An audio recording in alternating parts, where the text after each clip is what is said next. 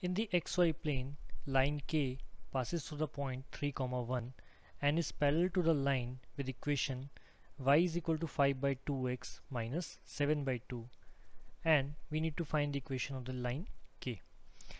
So let's just start with writing our equation of line K, which would be y is equal to mx plus c, where m would be the slope of the line.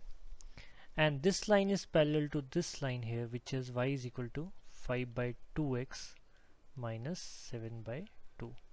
So for this line here, our slope is 5 by 2 if we compare these two equations here. Now we know if two lines are parallel, their slopes are equal, which implies the slope for line K has to be equal to 5 by 2. Hence 5 by 2 is the right answer.